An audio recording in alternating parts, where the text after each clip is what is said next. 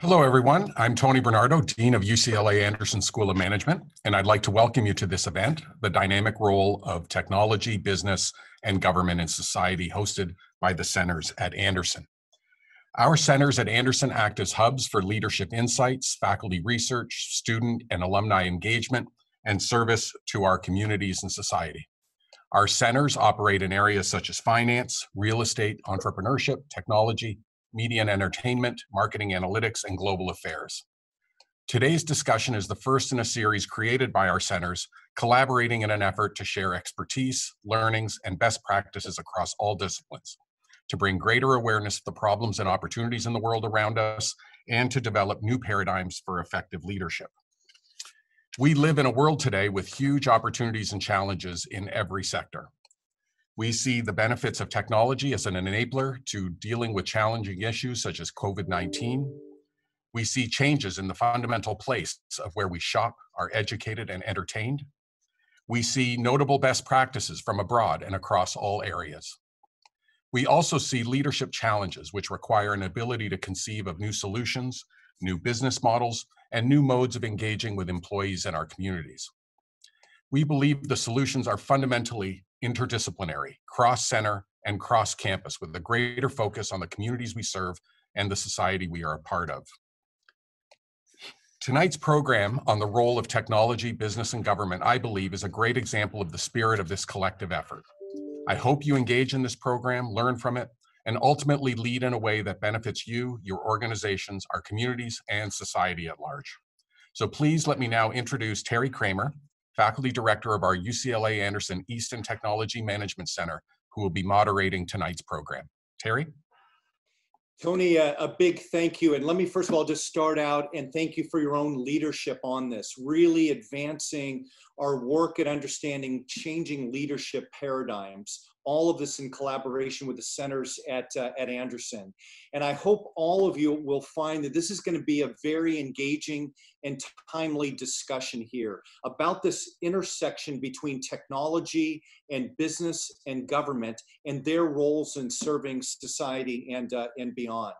Now, obviously, when you look at technology, it has an amazing impact in many areas of our lives, whether for all of us as consumers, as business people, or as part of a broader society. It's allowed, in many cases, better outcomes, lower costs in areas like healthcare, in transportation, and education.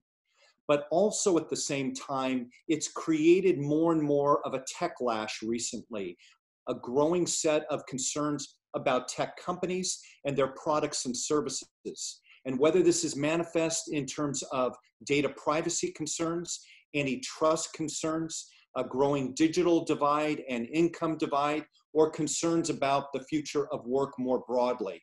And so in this discussion, we're going to talk about the fundamental role of leadership amidst all of these issues. What is the role of a CEO in this environment? What is the role of government? What is the role of business in relation to government?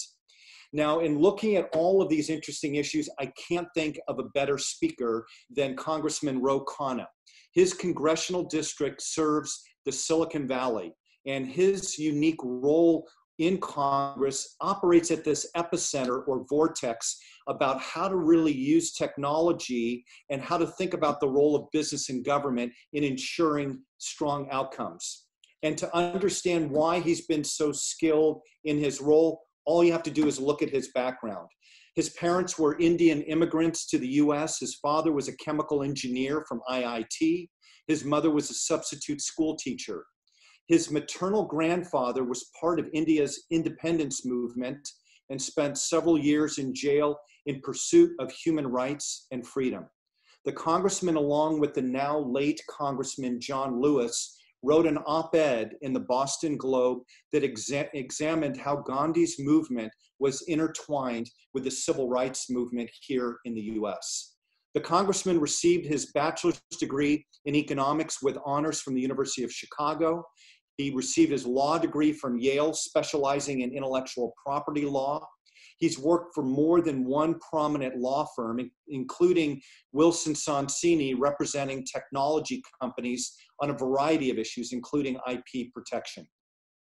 He was a Deputy Assistant Secretary in the U.S. Department of Commerce in the Obama administration, leading international trade missions and supporting U.S. exports. He was later appointed to the White House Business Council by President Trump. At the same time, the congressman has authored the Internet Bill of Rights in the wake of the Cambridge Analytica breach and Mark Zuckerberg's testimony to Congress. He's challenged Silicon Valley executives and technology companies to do more nationwide to create tech jobs and to diversify their recruiting efforts, and to offer a vision for how all Americans can benefit regardless of their location geographically in a tech-driven economy. He's pursued antitrust policy and scrutinized the Whole Foods-Amazon merger. Now, with that great background, let me formally welcome Congressman Ro Khanna. It's a pleasure to have you here. Well, Terry, thank you. Thank you for such a detailed introduction and substantive introduction. And thank you, Tony, as well, for inviting me. I'm really amazed by the entire series that you're going to be having at the intersection of technology, which I view as sort of the substratum of society and impacting so many aspects of our world, and looking at what impact that's having on policy and business. It is a under-discussed issue, and having effective leadership on this is going to be critical. So I know we're going to be doing a conversation, and I look forward to participating and engaging with everyone. Excellent, excellent. So I am, as the Congressman alluded to, I'm going to ask a series of questions to get a better understanding of the Congressman's view on these issues, recommendations. We'll then go to Slido for a moderated Q&A discussion. As a reminder, the Slido event code is 86578. And you can enter in your own question, or you can upvote one of the existing ones that have already been posted, and then I'll endeavor to have the most popular questions posed to the Congressman.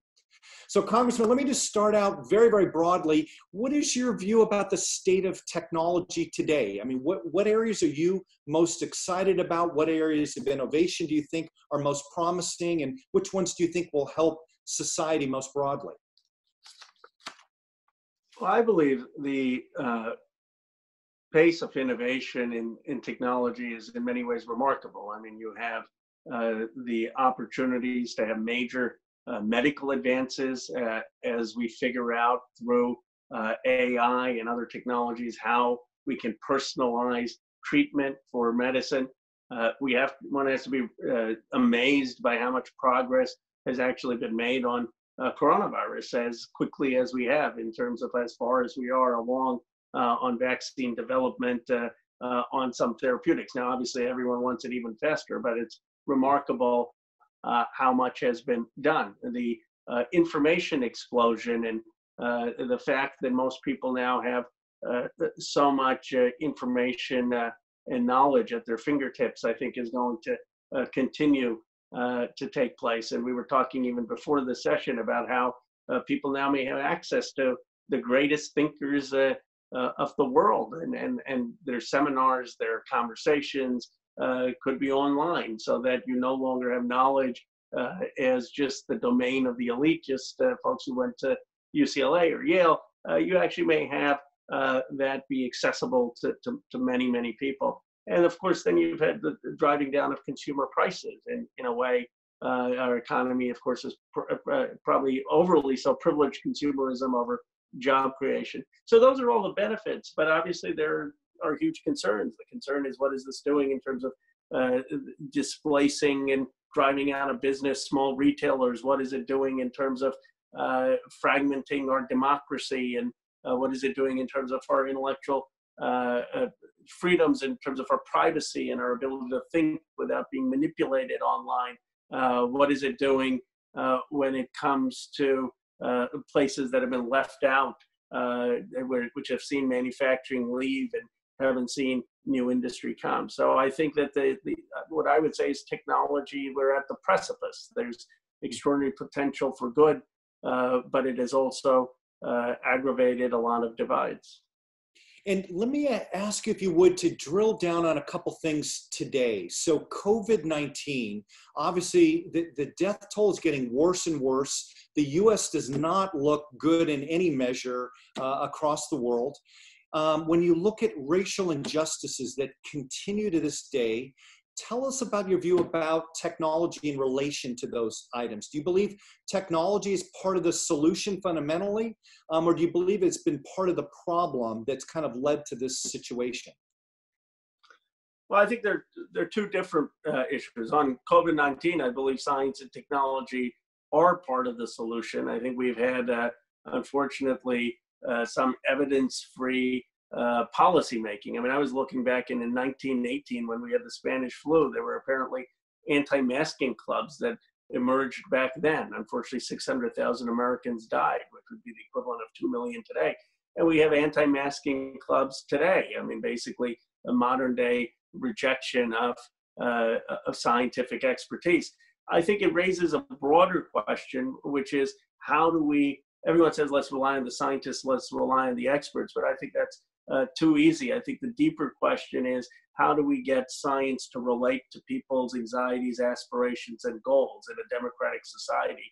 How do we make people feel empowered to participate in accepting, embracing scientific recommendations? Other countries have done this in part because of the experience of SARS, and they had a reflective moment when you look at South Korea or Taiwan about what lessons they could learn and how they could build a culture to prevent that. And I think one lesson for us in this pandemic, after the pandemic, is how can we, in a depoliticized way, figure out to build some consensus for adopting scientific recommendations the next time without politicizing them. I also think we need far more investment in our public health infrastructure, where we invest less than 1% of our defense budget in public health, in the NIH and in CDC, and our testing would have been much better had the CDC been more well-funded. We would have had much more vaccine research for coronavirus, which was often discontinued in 2007 because there wasn't seen as an impending risk if we had more funding. And finally, I think technology needs to navigate what we can do with contact tracing and understanding data without crossing the line like some other countries have in terms of not caring about civil liberties. I mean, in our country, I think it's a good thing that we care about privacy and civil liberties. We don't want either the government or big tech figuring out if I were to go outside my house without a mask, which I wouldn't do. But I don't think that my phone should alert the police to have me arrested. And some of the other countries have a different balance on that. So how do we construct technology in ways that can protect privacy to tackle that? So that's the answer on coronavirus. Race, I think, is a much different issue, a deeper issue where I think technology has not done that well. I think if we want to democratize access to the innovation economy, we have to have more people in leadership and more people employed in these platforms. I mean, the reality is the racial wealth gap has increased over the last 3 decades, and large parts of minority communities are unrepresented in tech companies. They are not at the place where these platforms are being designed. And so yes, on a superficial level, it was an iPhone that captured the George Floyd killing.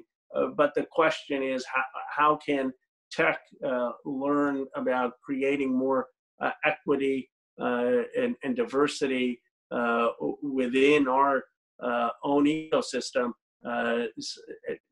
understanding how important it is in shaping the future of the economy and society. Yep. Let me now ask you, Congressman, because you've touched on some of the tech-lash issues here. How is it in just a few days ago, the 4 leading tech CEOs testified to Congress. How is it that the tech-lash issues have become so dominant today? Is it because of what Eric Schmidt had said a few weeks ago, saying, well, you know, there's more and more adoption of technology, so by definition, you're going to get more and more people that are going to have some issue with it. In addition to liking it, they're not going to like some things. And how much of it is there have been missteps things that the technology companies should have done to have better managed what would have been these impending tech-lash issues? Well, I mean, obviously, I mean, on a very basic level, Schmidt is right. I mean, when you have more technology, people are going to have more opinions on it. But I think it's deeper than that. I think what people are fearing is change in a very profound way, and in some ways a loss of control over their own lives, over their own communities, over their own ability to be effective citizens, over their own ability to have their businesses. And if you are controlling or participating in the creation of technology, then it is deeply empowering. You are able to build new platforms, create new wealth, help innovate. If you are outside, then you are felt acted upon and not participating in the action. So I think that the reaction to tech in many ways is a assertion of people's own dignity, their own autonomy, their sense of, I want to take control over my life. And the question then becomes, how do we become nuanced about it? I mean, you don't want to lose all of the benefits, and you don't want to just say, okay, we're going to lose any economy of scale, we're going to lose any innovation, but you want to make sure that you have some remedy for the newspapers that are going out of business, for retailers that are going out of business. So let me give you one very concrete suggestion, which will tell you where I come from. Some people are saying, let's just ban all targeted advertisement. I think that's going too far. I mean, I think if someone wants to have targeted advertisements to say, Ro Khanna is speaking, and if you're interested in Silicon Valley or technology, come in here and speak. You probably don't need that going to the whole country. I mean, you probably need that going to Anderson at UCLA. But the question, I think, is, okay, let's make sure you're opting in before someone is getting your data. So UCLA shouldn't just be able to get, or Terry, you shouldn't just be able to get people's data without them knowing and send them advertisements about me speaking. And secondly, for the newspapers, I mean, if people are now not reading newspapers because Google and Facebook are accumulating so much of the ad revenue, maybe there's a tax and a separate fund to fund local journalism that comes out of that revenue. That's, I'm not wedded to that idea, but it's in a sense of the way I would approach these things, which is, how do we find appropriate, well-crafted regulation and balance that allows for innovation, but takes care of some of the displacement. And let me ask you now the next level down on this, Congressman. When you look at all the tech-lash issues, and again, if I would put out there data privacy, antitrust issues, digital divide, future of work, if you were to rank order which ones you're most concerned about today, which ones would it be? I would say the digital divide, because everything else, I think, stems from that. Imagine if you had a robust industry of technology and Facebook or Twitter jobs in rural red states. It would probably be harder for Trump to accuse those companies of being biased. If you had more people participating in the creation of the algorithms, you probably would have less of a sense that people's data is being manipulated. If you had a more distributed benefits of technology, you would have more of a sense that it's fueling local economies instead of displacing local economies. So I think the first order of business, in my view, is to expand access to innovation so that more communities, more people feel like they are the architects of the modern infrastructure. Once they're doing that, then I think you would have more consensus on how do we deal with antitrust, how do we deal with issues of privacy, how do we deal with issues of bias, how do we determine what stays on a platform and what doesn't. It will not be perfect, but at least people will feel represented.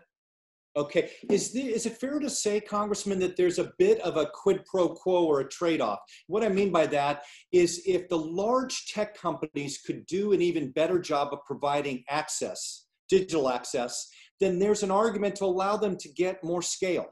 Or watch what you're equivocating here on. Yeah, no, I mean, I hear what you're saying. I would say a couple of things to that. First of all, I think most people are probably not going to get to work for Apple and Google and Microsoft, but they may end up creating many other jobs. I mean, there are a lot of companies that are going to require building their own tech platforms, or Google, Microsoft may need tech services, and a lot of Fortune 500, almost every company is going to have a tech component to it. So just because you're democratizing access to the innovation economy doesn't mean everyone has to go work for one of the 5 big tech companies. The second thing I would say is, if these companies are expanding legitimately, then I don't have a problem. But if they're expanding because they're undercutting competitors by artificially lowering prices, or copying competitors in ways that are violating their copyright or their IP, or if they're merging in ways with competitors that antitrust law shouldn't allow, then we should be regulating that and making sure that there's large competition in this space. So I think we need to do both. We need these companies to diversify, but that's not going to be enough to have a footprint of technology everywhere. Yep, excellent. Very, very helpful. And on that topic, who owns regulation? So on one extreme, it seems like you have leaders like Microsoft's president that said, you know what, regulate us, because there's no other solution here that's going to keep everybody happy.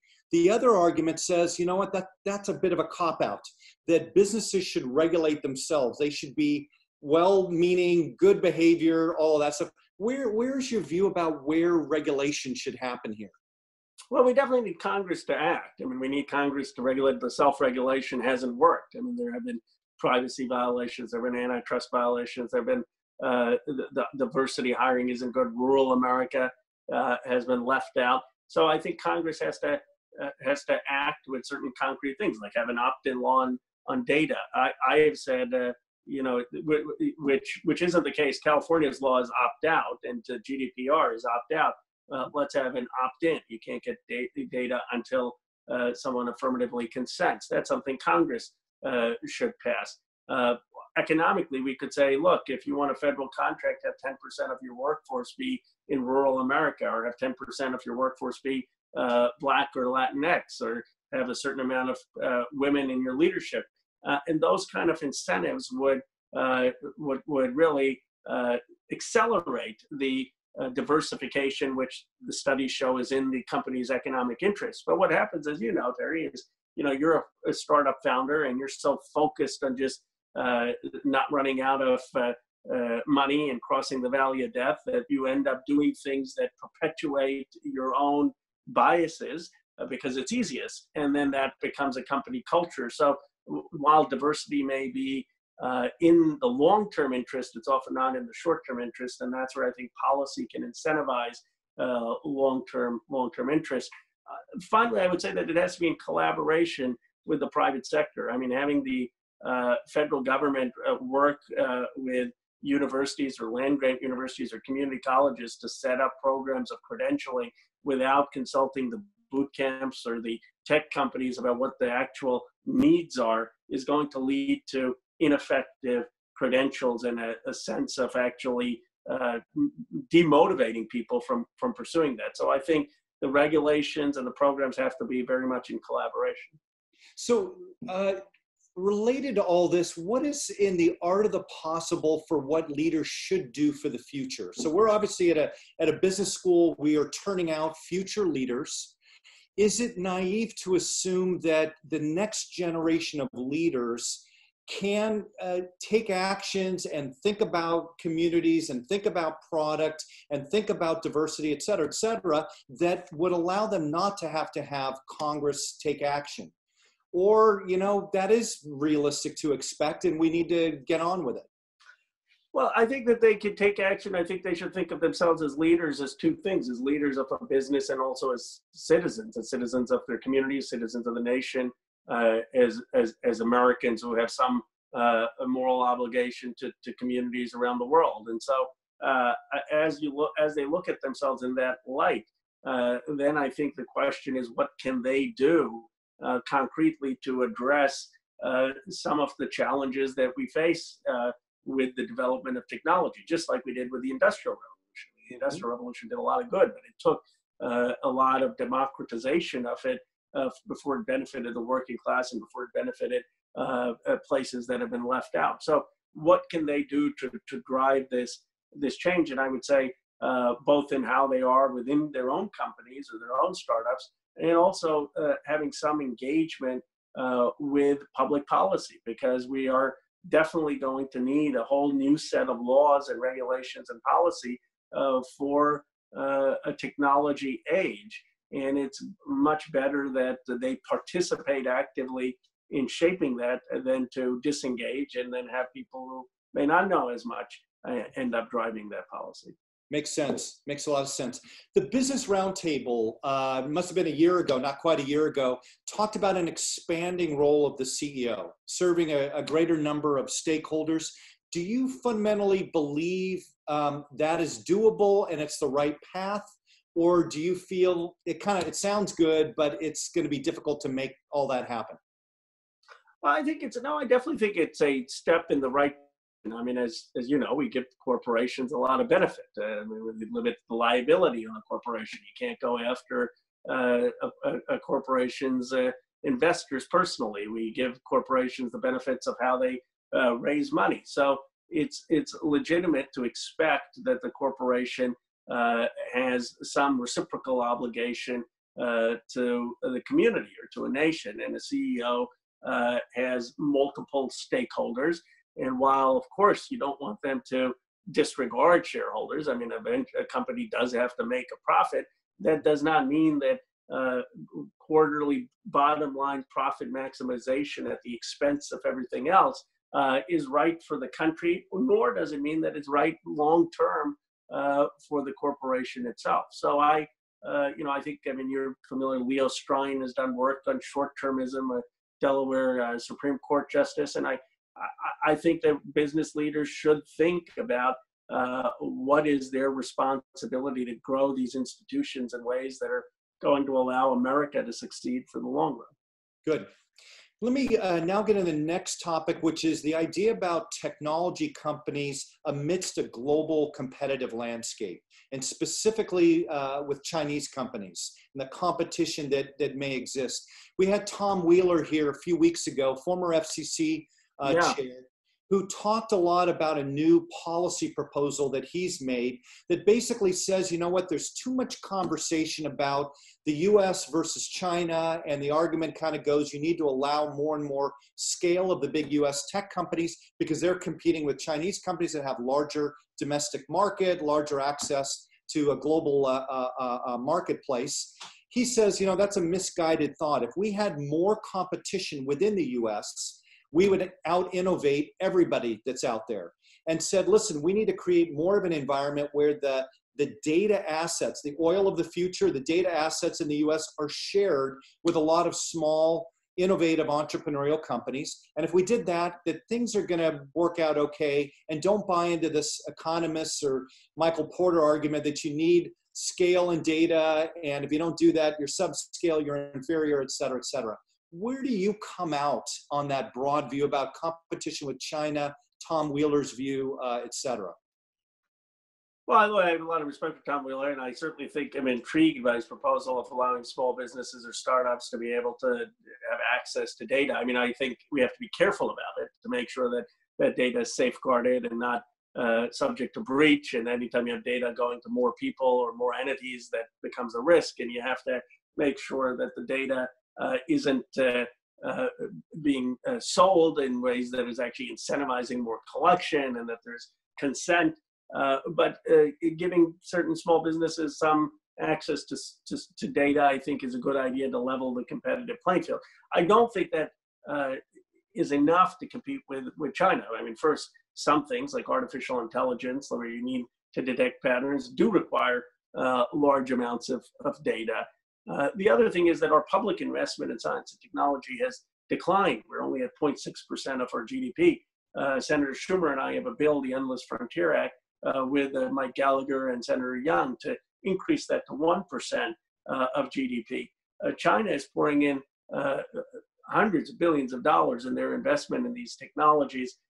Our private companies are making up, in some sense, for that gap. I mean, the the scale of research is being done with some of these private companies. So where I think that the companies are competing is in the investments on science and technology. And what I think is needed, and so we're not as dependent on large companies, is for having the federal government invest more in cutting edge research and development. Excellent, excellent. Makes sense. Let me ask you one last question, and then we've got a lot of questions that came in on Slido that I want to pose to you. The last question I've got for you specifically in this section is a more personal leadership question.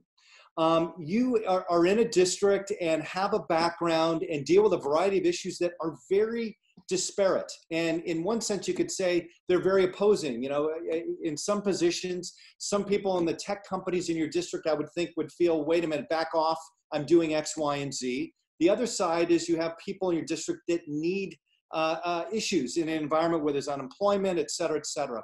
Tell us, as kind of a hybrid business person, hybrid elected official, how do you balance all of these perspectives and say, this is the direction I want to go?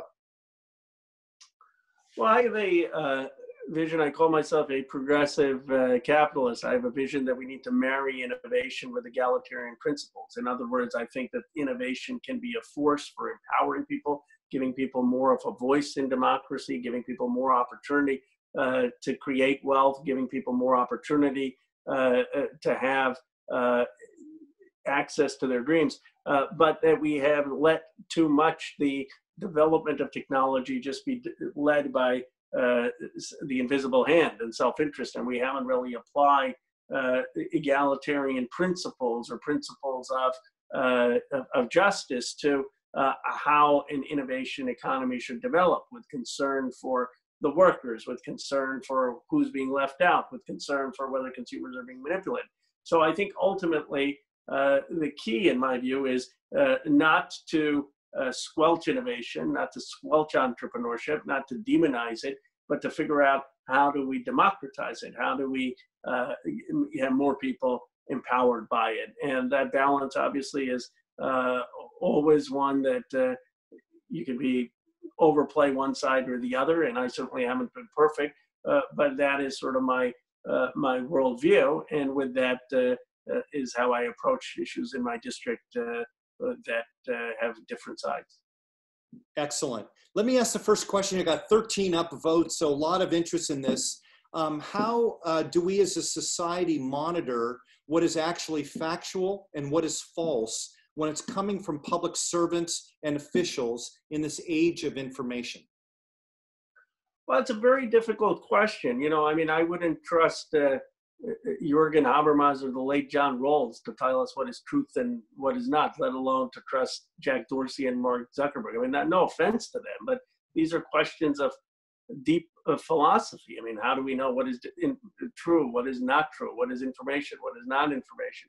So where do we go and how do we construct things? I think what we have to have a few areas. One, the more competition we have here, I think the better. I mean, it'd be better if we don't have one or two platforms controlling the entire conversation on news. I mean, so we saw this with television. We don't just have one or two television stations. We have a lot of them, and we have a lot of different channels. I think if we have more competition in the social media space eventually, because of the portability of data or other things, we may see that we're not as reliant on just a few people making decisions. Of course, the flip side of that is it may further polarize our conversation. You may sort of have conservative social media and liberal social media. So then the second thing I think is, well, how can these platforms create perhaps some vetted content that maybe they consult with NBC and Fox News and Wall Street Journal and New York Times and Washington Post and Breitbart and HuffPost, and create a panel of folks that says, here are certain clips of alternative perspectives, and then try to feed that to people so people know that there is some sense of vetting that has taken place in a certain content. And they need to be thoughtful about what they're amplifying and not necessarily just amplify things based on engagement. But these are very difficult questions. What I will say is that the answer that this is just free speech doesn't cut it. I mean, that's sort of what you write in, your won't get you a passing grade in first-year college or something. I mean, there are a lot of types of speech that aren't allowed in the United States, like shouting fire at a theater or illegal conduct or incitement to violence. So we can't have tech leaders just say, well, that's speech. We need to have a much more thoughtful conversation about what the speech's meaning is in our democracy, and need to engage humanists, not just technologists. And so on that topic, what's your view on how Facebook has been handling management of their platform and the content, et cetera? Because they obviously regularly say they're trying to not get into the censorship business, but there's been a lot of concern about divisiveness and hate speech and just making money out of all of this, et cetera. What's your view on how they've handled everything? Well, I think they could be better. I mean, I think they've come a ways. They did nothing in the beginning. And now they've got a board that's trying to advise them about content. They're trying to be more transparent. I think they need to be more transparent on some of their algorithms. I would invite some of the experts and people in on helping them design algorithms that may be able to identify hate speech or maybe able to identify speech. And one compromise is if there's quote unquote hate speech or people that think that there's something that's hate speech, short of taking it off, you could just have algorithms that don't amplify it. And so you aren't censoring the speech, but you aren't under any obligation to make that speech go viral. So I think that there's a ways to go for them. They're at least starting to ask questions, but they can't just have this view, like I said, of anything on our platform goes and we have free speech. I mean, imagine if a television station or a newspaper had taken that view. I think they have a broader obligation to democracy. Good. Excellent. Next question is from Mike Catania, one of my current students. Can you discuss the trade-offs you see between our needs for individual privacy online versus U.S. industry losing a competitive advantage to China in big data and in AI? Well, look, I mean, obviously China has an advantage in terms of having a lot of data that they can enter into these, testing AI. There's a diminishing marginal return to that data at some point, but they have a lot more data. But I think that over the long run, that's one place they have an edge. But over the long run, I think that a homogenous, relatively inhospitable society to immigration, relatively unfree society will not win over a society that has immigration and entrepreneurship and innovation. And I wouldn't compromise our sense of freedoms, which is what privacy is about, not manipulating individuals. What I would say is that where we want to compete with China is to say our free enterprise system will win, but we can't decay our infrastructure. We can't decay our science and technology investments. We need to be able to provide people with the basic infrastructure so that they can compete. And we're not going to compete by just taking everyone's data, but we're going to outcompete by having more startups and more innovation and more entrepreneurship and build an infrastructure foundation that's competitive. Excellent, excellent. Let me ask you a tie on to that one, COVID-19. So the ability to do contact tracing and quarantine and predictive capabilities of where it exists. There was just a Stanford professor, Fukuyama, I believe is his last name, that said one of the things that has been debilitating for the U.S. in dealing with COVID-19 has been, number one, a culture in the U.S. historically that's been cynical about government, and a politicization about issues, and kind of basically this view that individual rights come first, even though you've got big public societal issues.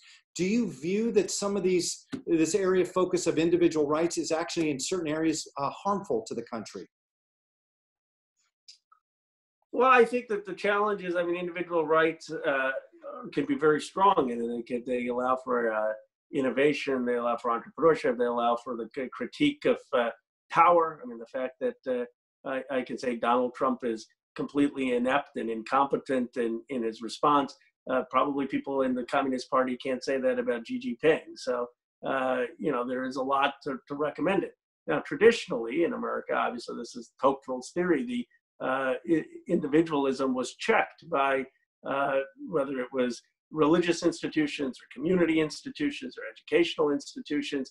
There was a sense of a community that would temper just rampant individualism. And I think we've seen the erosion of some of that. So it's one thing to say, I'm individualistic and I'm not going to, listen to government mandates. And now it's another thing to say, well, I'm selfish and I'm going to go get drunk at a bar or go to a beach. I mean, that's not exactly standing up for some robust sense of individualism. So I think what we have to think about in America is how do we balance our freedoms with community, but making sure those community norms are not oppressive or sexist or traditional, but are accounted for in modern contemporary life and accounted for in multicultural life. And that's a very tough challenge, but I would just say that what we're trying to do in our country is very difficult. There's never been a multiracial, multi-ethnic democracy in the history of the world. So the fact that we're not getting this fully right is not surprising. Next two questions, and again, there's a total of about 25 people voted on this, originally submitted by Verma Surab, was about antitrust. Seems like both political parties are complicit in allowing monopoly of big tech. Apple's App Store policies equal extortion. How do you restore a level playing field? Related question, what is your opinion on antitrust matters related to big tech? Should big tech companies like Apple, Facebook, and Google be broken up? Well, there should be much more antitrust law enforced. I think it depends from company to company. So I don't think Facebook should have been allowed to acquire WhatsApp and Instagram in the first place. And I think that there should have been scrutiny there. And I think there should certainly be scrutiny on any future mergers. Now, whether they should disentangle them now after the government already approved it, I think is a question of due process that the Justice Department would have to do. I mean, companies can't.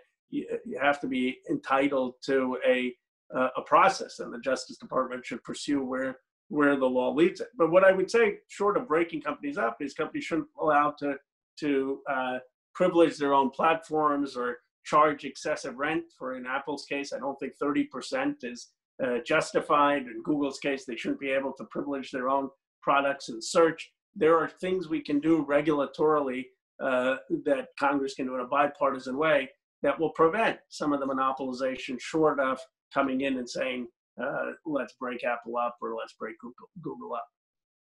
Good. Next question, again, a lot of votes. What do you think about the Microsoft TikTok potential acquisition, as well as Peter Navarro's suggestion on CNN that Microsoft divest its Chinese holding? Usually if Peter Navarro says something, it means it's wrong. I have very little regard for him. Peter Navarro would have been wonderful as an advisor to feudal kings in the medieval ages, but he doesn't understand global supply chains. Even Trump had to contradict him because he realized he would totally lose re-election if Navarro. The stock market dropped like 400 points after Navarro once said that we're no longer going to listen to the China deal. A far more interesting person who I have respect for actually is Robert Lighthizer, who's still believes in a strong America industrial policy and bringing manufacturing back, but not in the sense that America is going to have a mercantilistic war with China, which is just not realistic. It would hurt our own manufacturing. It's impossible to disentangle global supply chains to that extent. So what I would say is what we need to do is make sure that people aren't losing IP. Microsoft, I think, if they want to acquire TikTok, that's great. We should be sensitive to make sure that data isn't getting transferred. But our problems, in my view, are not China. Our problems are insufficient investment in our own infrastructure, our own technology, our own innovation. The way we won the Cold War was we outcompeted the Soviets. We didn't win by share. We won by innovation and leadership. Excellent.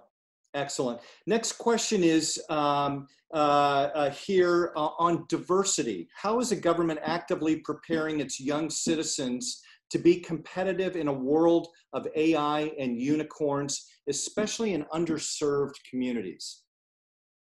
Well, I don't think we are. I think this idea that we need a digital education for everyone is critical, and certain digital skills. I mean, not just if you want to go become a tech leader or a business leader that's going to need a tech understanding for your companies, but if you want to become a writer or an entertainer or a lawmaker, having some knowledge of technology is critical. And I think there's still many places that don't have high-speed internet. There's still many homes that don't have laptops. There's still many people who don't have access to computer science in their schools or digital proficiency. So this divide, the digital divide, is exacerbating the racial wealth gap. It's exacerbating inequities in citizenship, and it ought to be a high priority item for us to fix. Mm-hmm. Good. Next question, 54 million jobs lost to COVID, yet the government uses metrics like the S&P 500, which tech giants carry to justify not extending aid to the general public. How can we fix this? Well, I completely agree with you that the GDP and stock market shouldn't be the metrics to look at economic well-being. I'd recommend Gene Sperling has an excellent book out on economic dignity that is worth reading, that talks about some of alternative measures. And then, you know, philosophically, Martha Nussbaum and Amartya Sen have done a lot of work on capabilities and how we have to look at holistic development metrics of whether societies are doing well. Should GDP and S&P be one metric? Yes, but it shouldn't become the gold standard. But this has become a cultural sense. I mean, most people, when they think of the economy, they think of the S&P. They think of the Dow. They think of the GDP numbers. And how we get people to think beyond that is going to require a lot of imagination, and for the next president to really emphasize new metrics as well.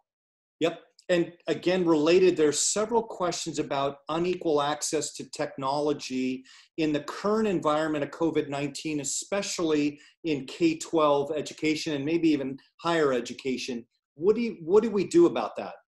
Well, we might need to start with having universal broadband, and Jim Clyburn has a great bill on that. I mean, that let's have high-speed internet access to everyone. I have a bill that we're going to say that everyone should have access to a laptop. Not just a laptop in your family, by the way. A lot of people have said, we're talking to some of the younger Black students at HBCUs, that they never had their own laptop, so they were never able to experiment, design, do a lot of things that people do. And then we need to make sure that the schools have either access to some boot camps or access to workshops or access to some computer science, but they have to be pragmatic classes, because a lot of the classes that are just too academic don't give the industry skills that people are looking for.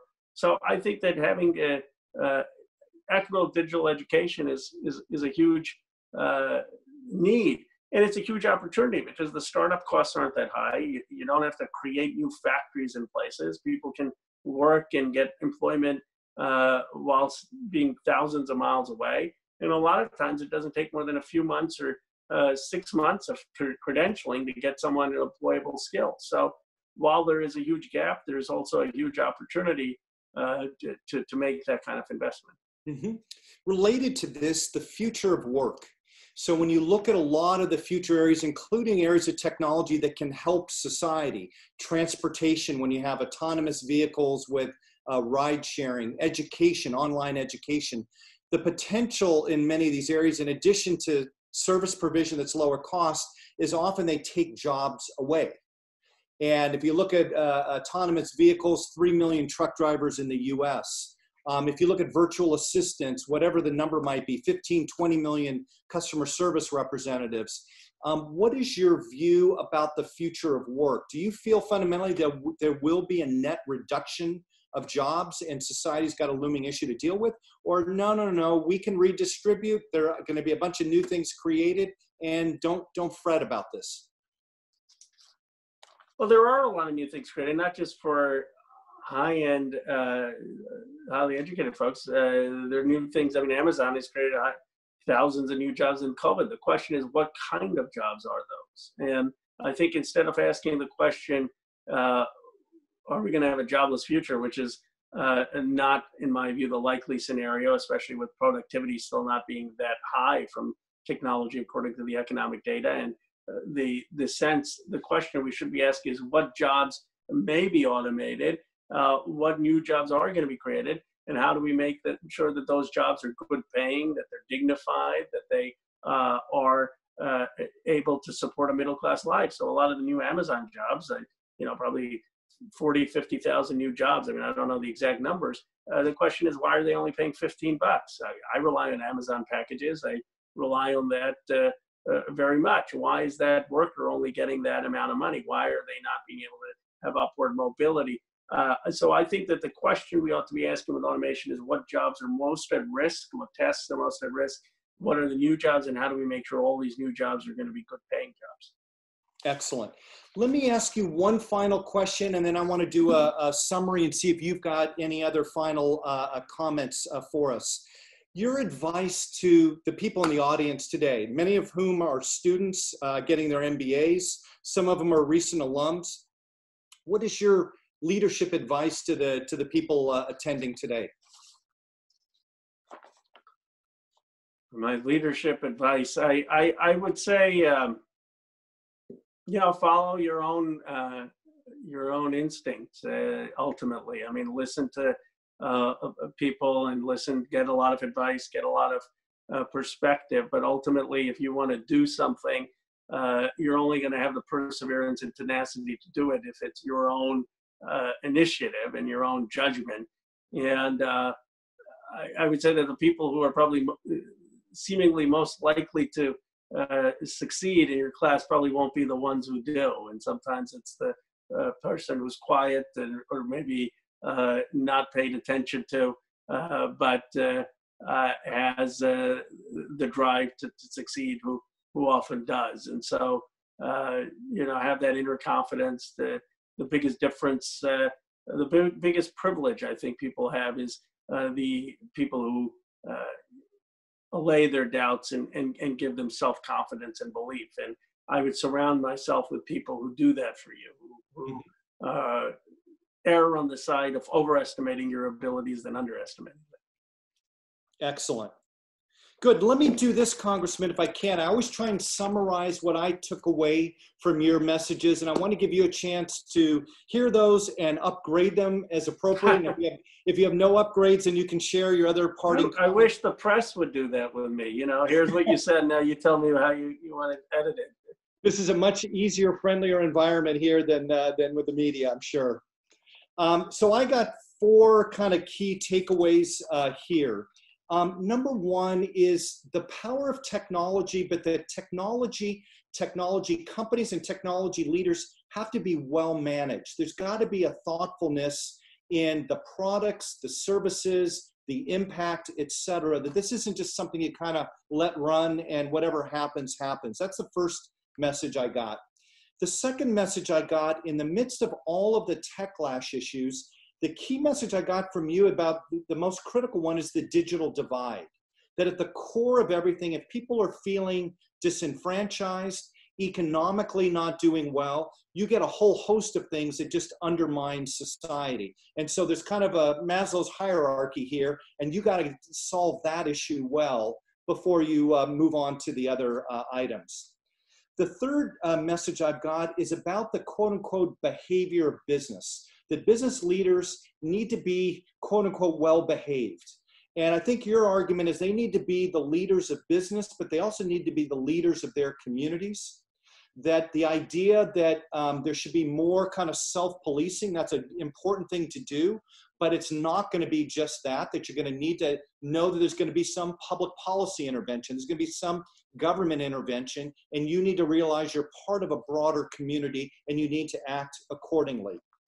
So I got that as the next one. And then the final piece here is your last message on leadership is have a set of things that you feel strongly about and go act on those things. Don't let the conveniences of the moment sway you in what you're trying to get done. Did I capture your messages well? Anything you would add or take away? No, I thought that was really great. I appreciate your paying such close attention. I would just say that I obviously I prioritize the economic, but there are other people who may prioritize other aspects of it. So I'd encourage you to make those determinations on your own. But I will say, I guess I'd end with saying that I fundamentally believe technology is transforming every aspect of our economy and underneath every aspect of society, and the need to understand it, the need to be able to shape it, the need to be able to thoughtfully regulate it are the biggest questions of 21st century governance. So I appreciate that you're engaged in this conversation, and we need thoughtful voices to help guide us. Excellent, excellent. Well, let me just close with several thank yous. So, Congressman, I wanted to start with you. A huge thank you. In a very short period of time, it's very clear you've thought a lot about all of these issues. And it's very helpful to have somebody bring all this together and have a higher order about what leadership is all about. And given this is our inaugural event, it's especially helpful that you did that and you're speaking with us. I'm honored. I'm honored you'd select me for your inaugural event. Absolutely, absolutely. And let me thank also the centers at Anderson. I want to thank the Center for Global Management and Lucy Allard, who's been a key partner in making this happen. I want to thank the Easton Center, the Technology Management Center, for their role. Congressman, again, a huge thank you, and we'll look forward to more time with you and everybody else. Take care. Sounds great. Thank you very much.